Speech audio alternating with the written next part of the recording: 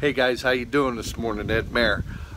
Listen, I just wanted to, I hope it's not too windy here to get this message across, but I just wanted to share something about a simple message today about turning your mess into your message.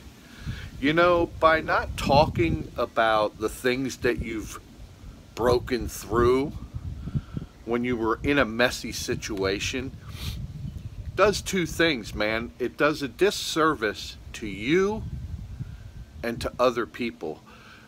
To you, because you're bottling it up. You're not getting it out there. So once you share your message, you are getting it off your chest, so to speak. You know what I'm saying? And the second part of that is there is somebody out there somewhere waiting to hear your message so that they can relate to it, so that they can use your message as inspiration to change their lives. So my message to you today is, don't be stingy.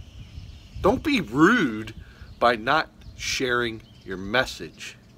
Listen, don't share what kind of shit and crap you're going through right now, but share what you have gotten through so that somebody else can relate to it and possibly change their life forever. This is Ed Mayer. I love you. Peace out. Till the next video, make it the best day of your life. Then go out and make it the best day ever for somebody else. If you like this video, please go ahead and share it. Let's get the word out to people. Share your message. Turn your mess into your message. God bless.